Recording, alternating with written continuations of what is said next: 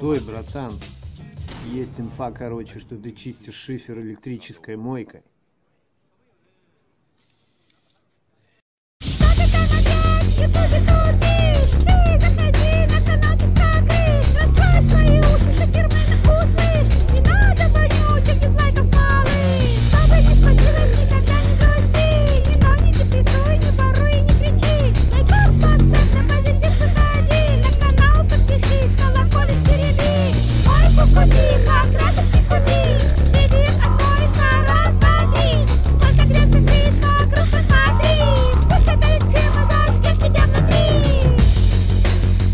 В 1547 раз говорю, невозможно отмыть электрическим керхером качественно шифер. Невозможно из букв О, П, Ж и А составить слово вечность. Даже самый мощный керхер на 170 бар на 220 вольт, он не помоет шифер 25-летний, понимаете? 5-летний шифер, да, отмоете. И то будете держать на одном месте по полчаса. Если уже решились, ищите рабочий бэушный вариант по объявлению. Но для жителей Беларуси есть кое-что получше. Наш Женя собрал вот такую вот мойку на 350 бар на 24 литра в минуту. Всем привет, меня зовут Женя. Я решил объявить вызов таким компаниям, как Посейдон, Преус и Лименс. Round one. Fight! Данную мойку заказали ребята, которые занимаются очисткой и покраской шиферных крыш. А сколько цена? И их основные запросы были 350 бар и 21 литр воды. Но я им предложил гораздо более интересный вариант.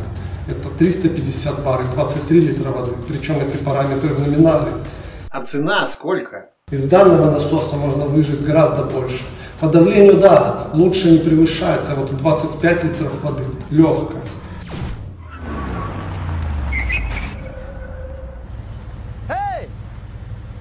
Эй, брат, вы на чем так поднялись? На покраске крыш, брат.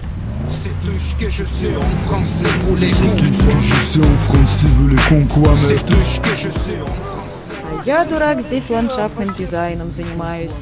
Говорила мама, покупай мойку на 300 атмосфер. Round two. Fight! Мойка построена на базе насоса Интерпам, производство в Италии, поэтому техника надежная. Сочленение с двигателем у нас редукторное, возможно сочленение ременное. Ну, ременное как-то... Сколько цена? Да, оно проще, но не такое технологичное. Двигатель у нас двухцилиндровый, китайского производства. Были, конечно, вопросы устанавливать двигатель Honda GX690 или данный двигатель. Но поразмыслив немножко и подсчитав бюджет, ребята решили остановиться на китайском моторе. При таких давлениях обязательно установка клапана безопасности, который в случае превышения давления 350 бар сбросит избыток его просто на улицу. Контролировать давление можно по манометру.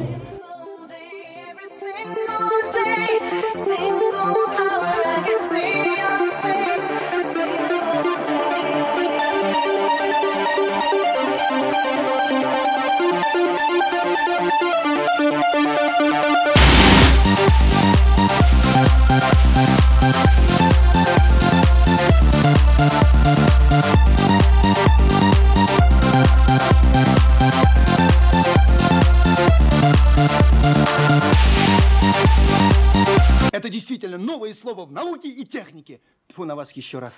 Вот, смотрите, на чем альпинисты ездят. Говорят, блядь, они мало зарабатывают. Здорово. Расскажи о коне своем, Санек. 3 бурака на сотню. Красавчик. Какой. Блестящий. Двигатель китайского производства, но это тот же аналог Honda.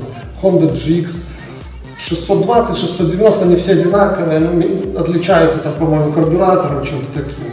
То есть все здесь стандартно. 24 лошадиные силы. Двигатель взрослый, уже с насосом масляным, с масляным фильтром. Бак установленный 15 литров. Тележка у нас на 4 колесах. Какая цена в долларах?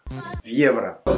Так как мойка нелегкая, плита установлена на резиновых подушках.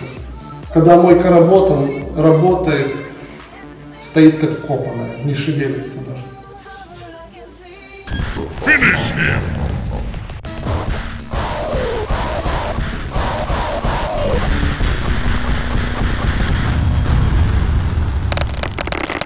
Brutality. Понимаешь, это своеобразная проверка на интеллект. Если кто-то за этой стеной неадекватного юмора увидит рациональное зерно, и что? Значит, он готов. Те, кто не понимают, всегда будут.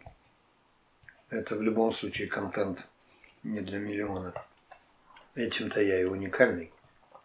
А ты что, снимаешь? Пися. Первая мойка крыши данным аппаратом.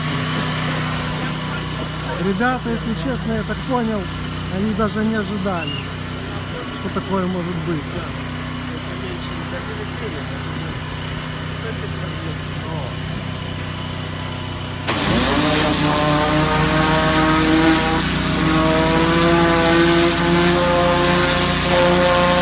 Женя, сколько стоит? А скажите, и в магазине можно также Крышу почистить. Ах, какое полезное изобретение! Представляю вам счастливого обладателя. Я вижу по его улыбке, что человек доволен. А теперь посмотрите, какая отдача. И это всего лишь 300 бат. Ну давай! Человеку надо просто упираться. Просто упираться. И если вы реально видите, что человек моет одной рукой и держит пистолет одной рукой, то это не мойка крыша. Это не мойка. Every single day, single hour I can see your face, single day.